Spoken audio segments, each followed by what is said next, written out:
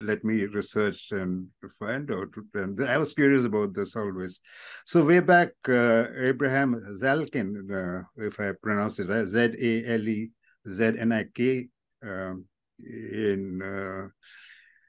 in the Harvard Business Review, came out with an article called "Managers and Leaders, Are They Different?" That's what the topic was, and that went on. But it was John Cotter who defined it. So I just went through various definitions of what he says. He said there is a difference between management and leadership. He said management is coping up with complexity, and leadership is all about making choices. Now, this is all what I know. By itself, Kujo Cho or Hancho, which means that you now have a perspective on what you're leading. And so, from my perspective, leaders need to be good managers. From the leadership side is really behavior.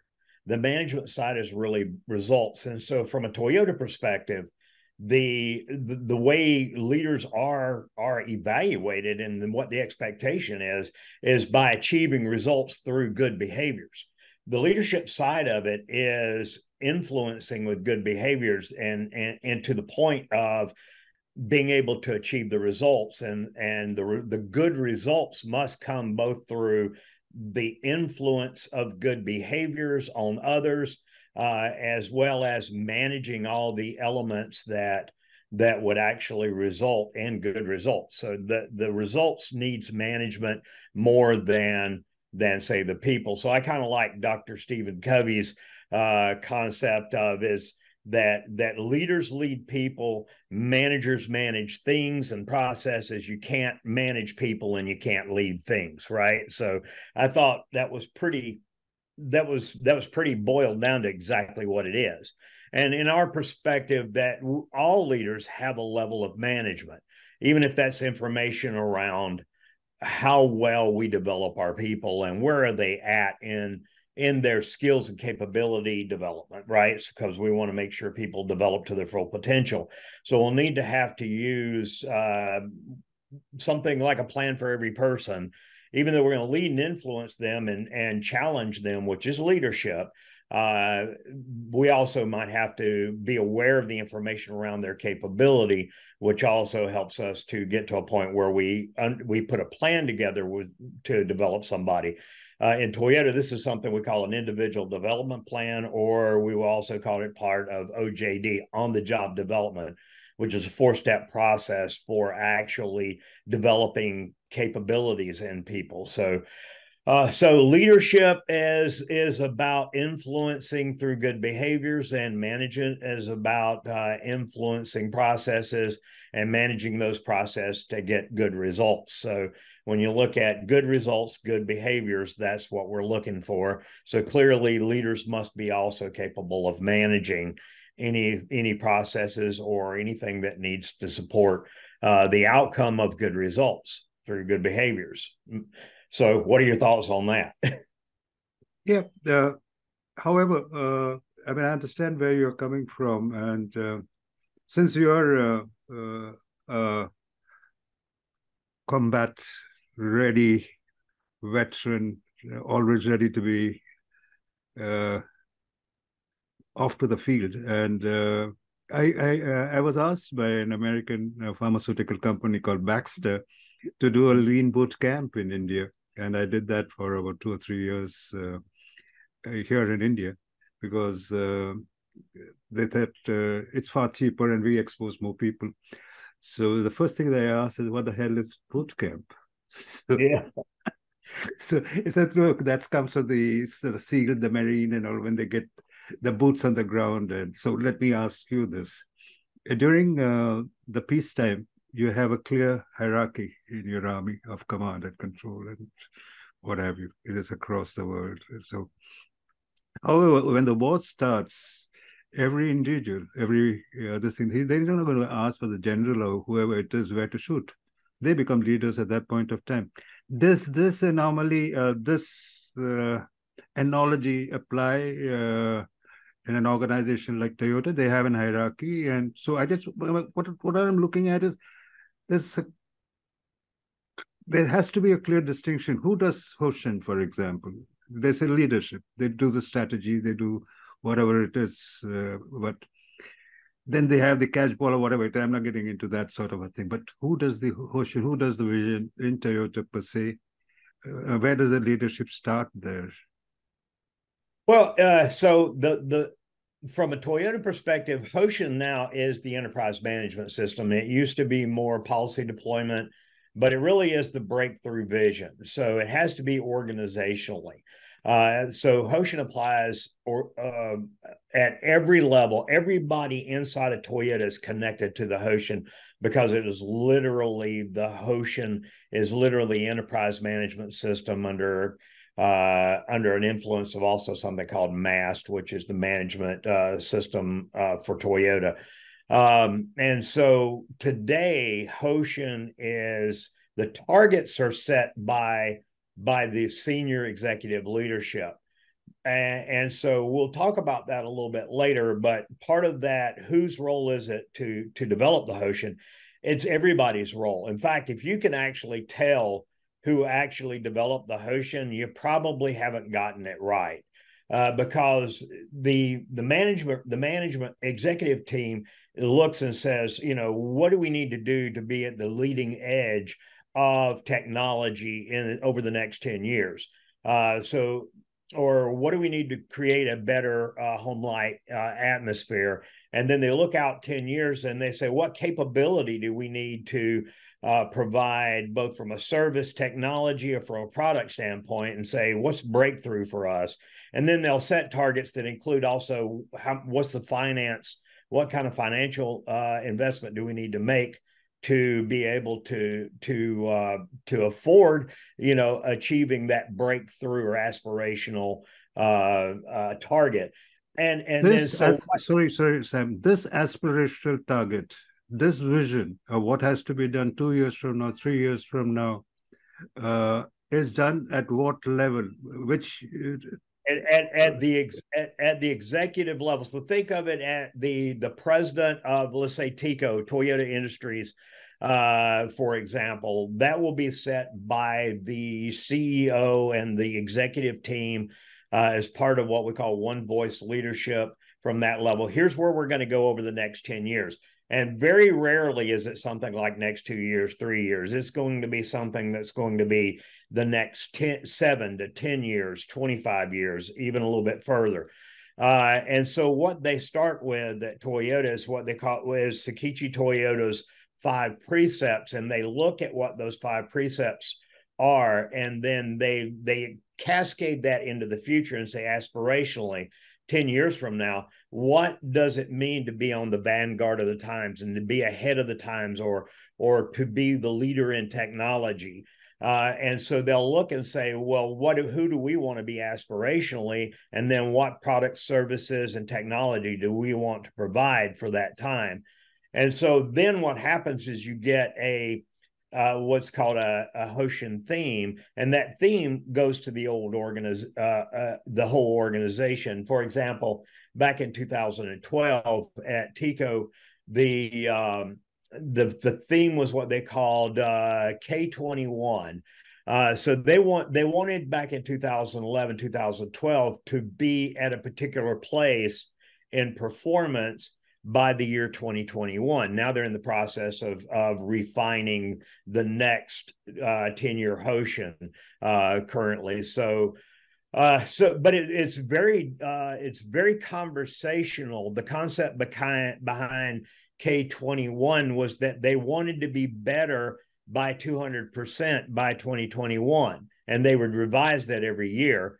But it's a 10-year journey, year over year, to get to that point. So they either want to take whatever the current measures were and improve them by 200%, 2 to 1, or they wanted to cut negative type of measurements or KPIs by half. So they wanted to either cut it 2 to 1, improve by 2 to 1, or cut by half. So it became very conversational, and it wasn't, oh, we want to improve by 10%, or we didn't want to improve by 15%.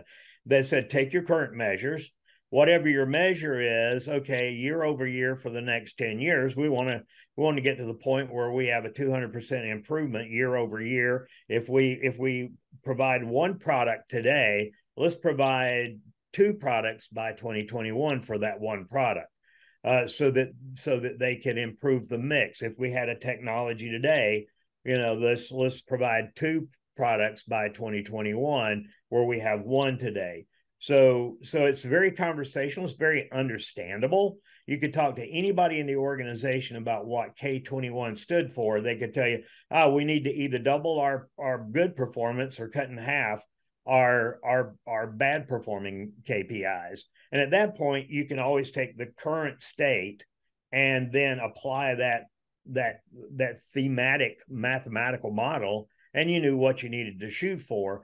And so the targets are set by senior leadership, by the executive team. And then we have what we call Gemba operations, which are the production plants, even though they may have 10,000 people working at them. That's the Gemba operations. And so they're more of a cost center where the product provides the profit. The job of the production centers is to reduce the cost associated with that product. So whenever a chief engineer designs a new product to offer 2 products for one or 2 variations for one, that's where the profit comes from inside of Toyota's through that new model mix. But it's the job of the production facilities through the production system to eliminate waste in order to create the margin necessary to reduce the cost of goods sold. That's done by the production system itself. So in Toyota, the point of that is through Toyota Lean Management, and the Toyota production system is actually designed to reduce cost inside of the cost of goods sold and then turn over the operating income within a very short period of time. Ideally, what happens is you recover the cost of goods sold before you have accounts payables.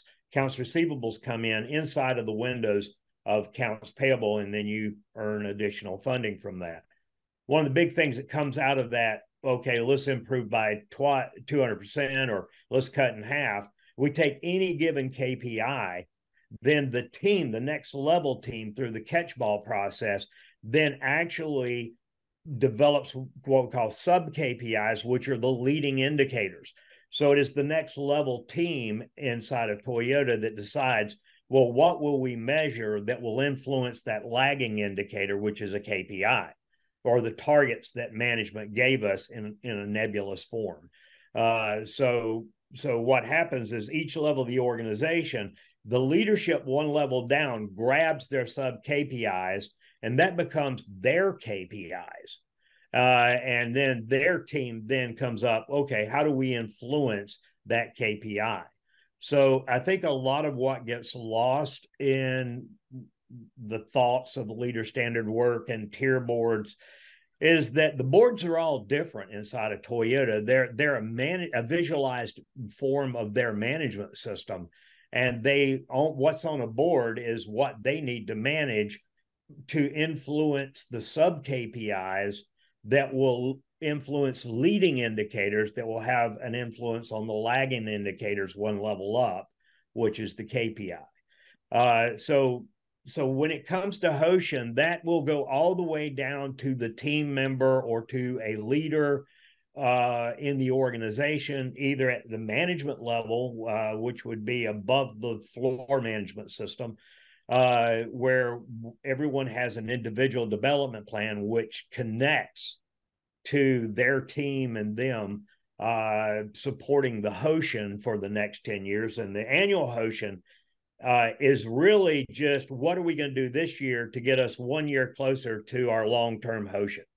And I think that's where a lot of people don't understand how Hoshin works, is that there's not really an annual Hoshin per se as a Hoshin. The Hoshin's long-term. And year by year, we get closer to that aspirational breakthrough goal that may be 7 to 10 years down the road. So what are we going to do this year to move toward that aspirational goal or that breakthrough goal? And what capabilities do we need to build this year to get closer? Because by the time we reach the, well, let's say 2021 or 2031, what capabilities does the organization need to have from people and processes and procedures, right? So it's going to take us year over year to get close to that, right? So by having the long-term Hoshin and then constantly looking at where are we at today and how much closer this year, what are we going to do this year? How do we need to modify our goals in order to leverage getting closer to a long-term vision? It's a year over year journey to get to that aspirational state of the organization's enterprise aspirations, whether that's the woven city, whether that is, providing joy through driving, or whether that's helping your customers carry their load, as they like to use in Toyota material handling. But what is key about that, what we think about as tier boards, they're different at every level, because the majority of the boards are what are the routines and what are the visuals that I need for my level to manage my KPIs and sub KPIs that are going to influence us toward achieving the Hoshin for this year and 10 years down the road. So there's not a per se annual Hoshin that's like a big business strategy. The strategy is 10 years down the road. So it's very long-term vision, but you achieve that. It's a journey, right? So you achieve that strategy year over year. Does that make sense? It does. Just for my clarification, according to, again, Cotter, he says that what leaders really do is to prepare organization for a change. He makes a distinction that the leaders prepare the organization for the change, while the management, he says, is coping up with complexity. So all these KPIs, there's a clear distinction that he makes, that leadership is looking for what needs to be done for the change that is coming in future. That is what you said, we'll have 200%, whatever it is, looking at whatever market, etc. And the management level, they said, is coping up with whatever complexity that arises to achieve that sort of a vision. So in Toyota, because there's a lot of mess up when people talk about leadership and management, and there's probably a fuzzy line between that, but I'm just sticking to this definition of leaders look what is to make a choice for the change, while the managers look at the complexity to achieve that sort of a change. Yeah, but so I find that a little, not to take away from Dr. Cotter on that, but from a Toyota perspective, we don't separate that. I mean, there's nothing more complex than a human being, so leaders have to deal with complexity in human relations, right? And influence. And a CEO also deals with complexity in organizational structures, architectures, and business processes, while they still establish a vision for the organization, which is supported by the board of directors. But they also have to influence that into the organization. And I think that's where, the Toyota style leadership doesn't separate the role of management. We expect that leaders are good managers. The higher, the further you get in the organization, and the broader your scope of influence, the more complex the problems are. So as a leader, you've got to engage by, with, and through other people to deal with the complexities at the level of the people work and the process and the system and the strategy and the policy. When it comes to Hoshin, and I'll give you a good example of this. Back when there was a rumor going around that that the idea of Toyota is to produce where you sell, and the Lexus was being made in Ontario, Canada, but it honestly doesn't make sense for a brand that is predominantly sold in the United States to be made in Canada. That stretches out the supply chain, and it also makes it unstable. And you're also dealing with exchange rates, and you're also dealing with Canadian labor practices and other things. So if you sell majority of your Lexus in the United States, well, then generally Toyota's philosophy is you make it in the United States. And so the idea was to bring the Lexus to the United States. Now, no one really knew at the time where the production facility was going to be, but the then president, before Susan Eckhart, was Will James. And Will was the president of Toyota Motor Manufacturing in Kentucky. And so people started to ask him, can we bring the Lexus here to TMMK?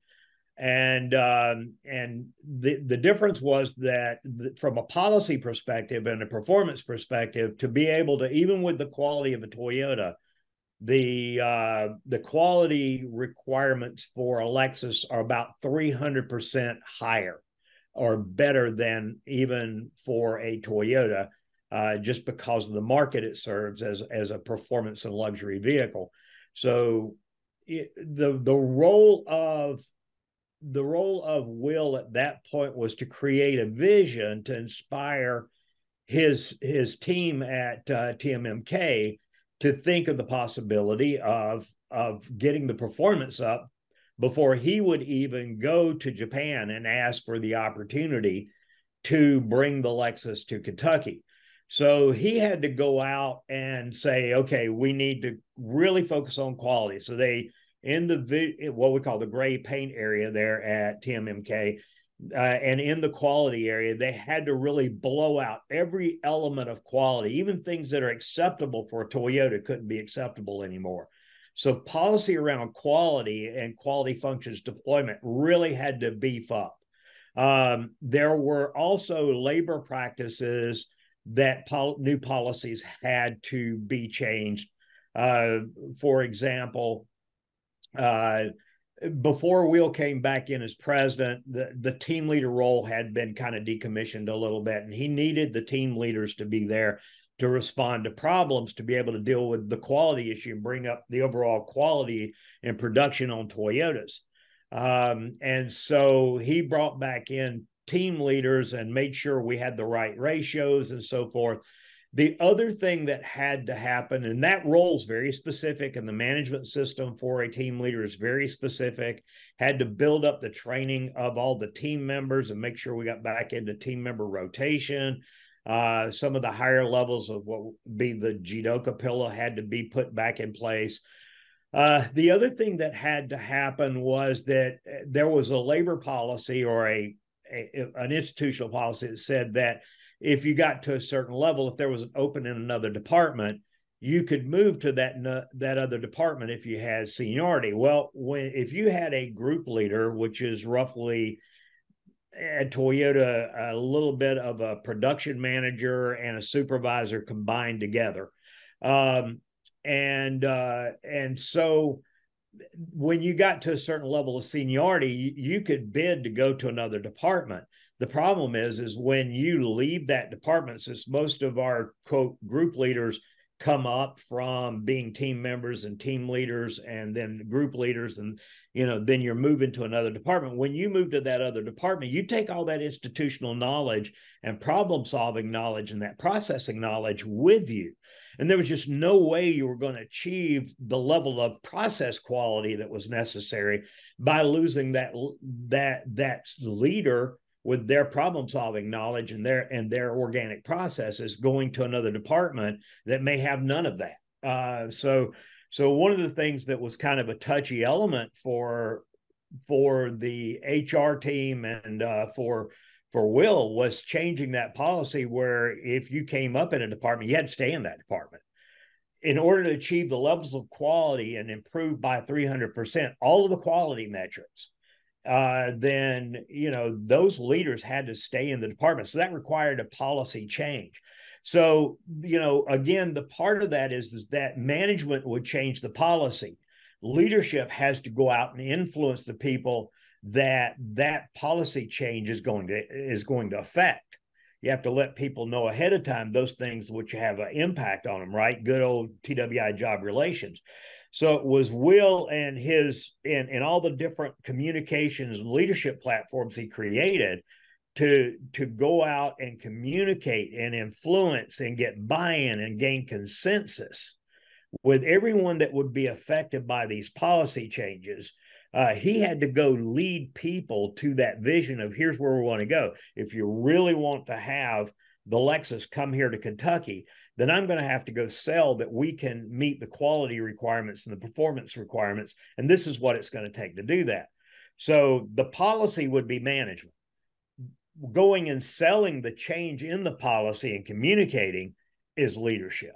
And from my perspective, yeah, leaders can lead change. Leaders can just lead results, but they also make people in leaders, right? So if you're going to make a change for the better, which is our continuous improvement, or even kaikaku, which is radical change, which was what was happening in this particular case, then the policy needed to change, management, but the leader who was making the policy change needed to go communicate that, gain consensus, get buy-in, listen to find out, you know, what were the unintended consequences of that change, and then mitigate those unintended consequences. Well, that's leadership. And so you can't make a change. If you're going to make a change, you're going to change policy. That's management. Then you have to go lead it and influence it to achieve the change in order to get the vision, which is to, you know, bring the quality requirement up to 300% better in order to even be in a position to go ask for the Lexus business. There was a lot more going on behind the scenes there too, but that was the big performance for TMMK, was the fact that the vision was, yeah, we'll go compete for it. Other people are going to want to do it as well. Plus, you know, the Toyota motor cells or the Lexus motor cells didn't really want to mix the brands. So when people started to think about Lexus being produced at Kentucky, they'd start thinking, well, what I'm getting is a more expensive Toyota. So there was a lot of other leadership that had to happen up and across the organization into other business units in order to bring Lexus to Kentucky. That was a long-term notion for Will James. It was to bring that business there, and it was the notion that was envisioned by TMMK as well, because the people at Kentucky knew it was going to come to the United States. Why not bring it here and then support our community? So, but policy change had to be made. Structural organizational architecture needed to be changed, or at least returned to the standard. You had to be able to get the process knowledge up in place. The targets were set, but each team had to come up with how would they influence to achieve the target. So yeah, what we monitored was different. You know, the KPI boards changed. You know, if there was more need to monitor quality than internal lead time, well, then that's where more measures went up. The team itself decided what that was going to be. It wasn't dictated to them. The only thing that Will shared with them is we need to improve by 300% before I'll even go to Japan. So that's really what I'm talking about when you take Hoshin, and then the leader who sets the target also must go influence through leadership the target that was set as part of management. Leadership, that same leader that set the management target must go influence people and inspire them to want to be part of that change for the better.